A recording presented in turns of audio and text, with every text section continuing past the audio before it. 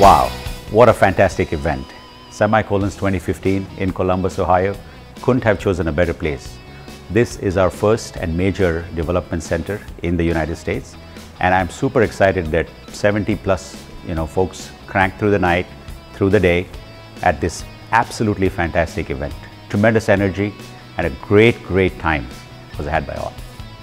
I'm absolutely honored to be invited to the Semicolons event here at Persistent.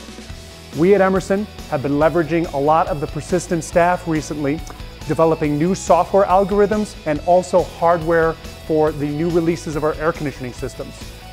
For me personally, it's absolutely an honor to be invited and also to get a chance to see the next level of talent that is going to be joining the Persistent and the other businesses in software development. Today, software is defining the business processes.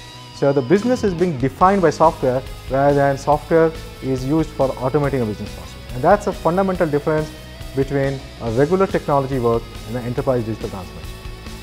I'm very excited to be here at Persistent Semicolons Hackathon. This is my first hackathon, so you can imagine how excited I am.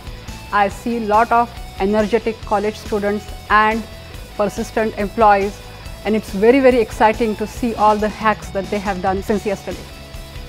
Enterprises are looking at very transformative experiences today, and they're not just looking at modernizing their existing infrastructure or their existing applications.